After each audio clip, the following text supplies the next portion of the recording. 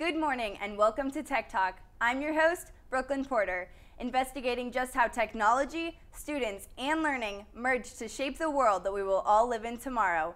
With me today, as always, is Celeste Puscitelli to help bring us the best stories from around the world. Today, we are going to visit an innovative high school where students are learning how to amplify their education. They are literally developing personal amplifiers from concept to market by employing the design thinking model taught to all students in the STEM program. We use a series of stories today to show you just how they do it and what they are learning. Colin Clark brings us our first story from the drafting lab on the Colfax High School campus. Hi, my name is Courtney Alter. We're coming to you from Colfax High School. Right now we're standing outside the drafting lab where students are hard at work. The essential part of board drafting in CAD is to get an in-depth idea of how to build your sound tube. Board drafting is sort of like blueprints. You're drawing out a model of something, and it's really the first step towards building the actual physical model. While board drafting offers those traits, computer-aided drafting and design, or CAD, offers even more precise measurements and construction of an object or assembly through a computer. I had a hard time sitting still and really doing one task for a really long time. Board drafting really helped me with that because you have to be really precise with your lines and your measurements. Once completed, they build a scaled 3D model of the amp using Autodesk Inventor before ever using any materials to build the amp. It helps us visualize what we're going to create. Reporting from Colfax High School, I'm Courtney Alter for Tech Talk. From a blank piece of paper to a scaled 3D model and all that before they ever touch any materials. You have my attention, Colfax. What's next, Celeste?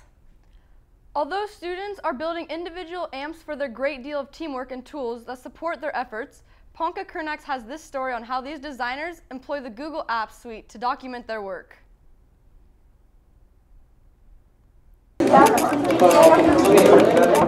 Hi, I'm Ponca Kernex and we are outside the Tech Essentials lab at Colfax High School. Now let's go inside and see how students use Google Apps. My name is Samantha Mayer. We use Google Apps in Tech Essentials for our portfolio and all our documents and writing everything. Posting on my portfolio represents what I've done by showing everything that I've created throughout the year and all the great projects that I've done. In conclusion, Google Apps are a collection of applications that allow students to collaborate in order to produce quality work. I'm Ponca Kernex, reporting for Tech Talk at Colfax High School. Clearly, Google is far more than just a search engine and email provider for these students. It seems like there's been a lot of design work done so far. Celeste, when are they going to get their hands dirty and build? That's a fair question, but they're not going to rush into building until they're ready. Plastic molding, wood cutting, and circuit board soldering requires a good plan before jumping in. Grace Bliss wanted to do just that and find out what these makers had to tackle to make their amps come to life. The Tech Essentials program at Colfax High School helps students learn the basics of fabrication and technology. Throughout this 4-month program, students build the parts for and assemble a working sound tube that allows them to play music. My name is Grace Bliss, and right now we're outside the Tech Essentials fabrication room at Colfax High. Inside is where the students built their sound tube and the electronics that went into it. Right now we're going in to interview some students on their thoughts about the process. Our TA, Kyle, used heat to mill plastic sheets into the shape of the plastic caps. I used the plastic caps to support the speakers in the sound tubes to keep them composed so they won't fall out.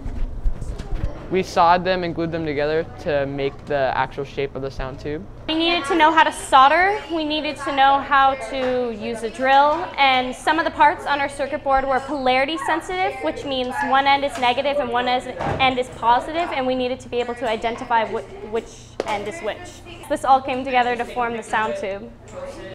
I'm Grace Bliss, signing out for Tech Talk. Clearly, there is no sitting around and waiting for learning to happen for these students. It is hard to believe that this is all done in one term and in the freshman year nonetheless. We are going to take a quick break, and when we come back, Elizabeth Cerna will take a look at how these designers learn to brand themselves through graphic design and get ready to join a team of fellow designers to share their work with the world.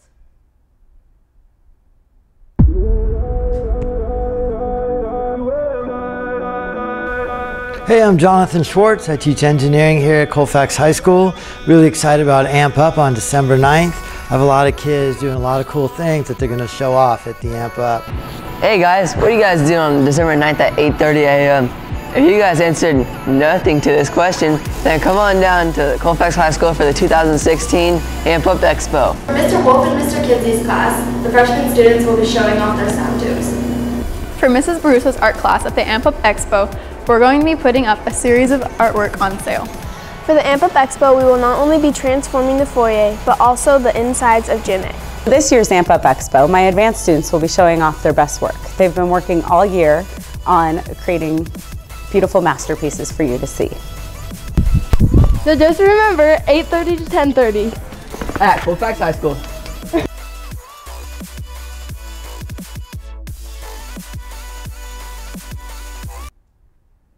Welcome back to Tech Talk. In our last segment, we just saw how designers built their amps, but the design process does not stop there. These students are made aware that great ideas are only as good as your ability to communicate those ideas. Elizabeth Serta takes a look at how each designer brands him or herself and how they prepare as small companies to share their products with a live audience at their annual Amp Up Expo. Here at CHS, graphic design is the core subject in our Tech Essentials class. We interviewed 2 Colfax students on their experiences in this class and how they still use these tools today. What was the process you went through to create your personal logo? Researching other logos and then coming up with my own logo and creating something that I liked. We sketched it out, and after that we just scanned it and put it into Photoshop. What tools did you need to learn how to use to build your logo? I needed to learn how to use Photoshop. And I also needed to learn how to use Adobe Illustrator. What do you personally think was the most unique thing about your company? Our company's name was Amp on Fire. We got like some red and orange tissue paper and it made it look like flames. It's like more of a fun kind of look. We have a slogan, which is making dreams come true since 2002. After these interviews, it became clear that the graphic design portion of Tech Essentials gives students many skills and experience in Photoshop and Illustrator. Reporting for Tech Talk, I'm Peaches Smith. And I'm Elizabeth Serna. Such a wonderful display of the students' hard work. The freshman class of 2020 would like to send a big thanks to Mr. Wolf and Mr. Kinsey for helping us all along the way. Thank you for watching and have a great time at the Amp Up Expo.